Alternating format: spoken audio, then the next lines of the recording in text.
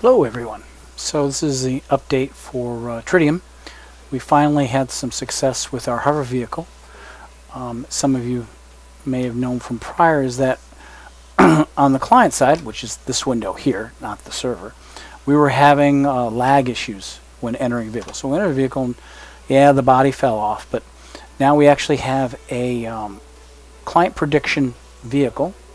So it turns, with the mouse, and we actually have our movement, and you'll see that red is a trace line. It's actually doing it looks down every frame and determines whether it needs to push itself up or push itself down. That's why it actually has a little bit of a hover effect.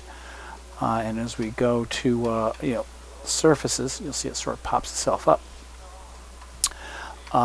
So this keeps it at a nice height, and of course we go over the water, and it's observing the water. Doesn't try to sink. But I did find something interesting in that this vehicle actually will go underwater if, you'll see in a moment, way up, and boom, we actually go underwater for a moment and pop back up, and we kind of equalize there. I thought that was interesting. I don't know if I want to switch that, because having it dunk in the water is kind of cool if you're coming down super hard.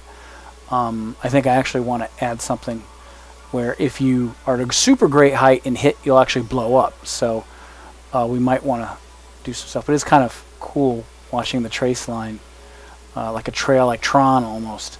It's like the light cycle, I guess, almost is an interesting effect, which is something that I had a hard time. I actually tried working on a light cycle once, and creating a ribbon that was dynamic like this in real-time on multiplayer is actually really bad. So here we go, and up and over, and boink, and then come back out of water. So that's kind of cool. Yeah, you'll notice the animations are not working at the moment. I'm going to be connecting that soon, because again, we're using, well, it's basically custom made now, vehicle movement, but it is pretty cool cruising around at these speeds. I think it's going to need some tweaking. I don't think I should be able to go sideways like this that fast. Should only go forward. So yeah, that's our. Let's see what happened. By the way, I'm curious. Actually, let's switch. We're going to switch over to the actual server, and I should be able to jump into the other vehicle. And there we can see all the ray tracing. And there we go, and then we jump in, and yeah, I guess it almost feels like the server is, if you notice, it's jumping up and down more. No, I guess it's okay now, but it almost felt like it was going up and down a little too much compared to the other ones. So here we go, cruising around. Seems to feel okay, nice and smooth. No frame rate loss, and we'll jump back over to here, and sure enough, yeah, nice and smooth.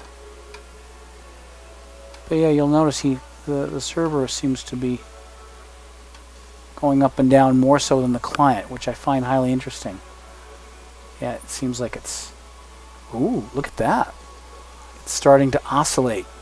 So that is, that's something I'm going to have to look into. Is why the server, if you're playing on the server, you oscillate more. But that's it. Thank you very much.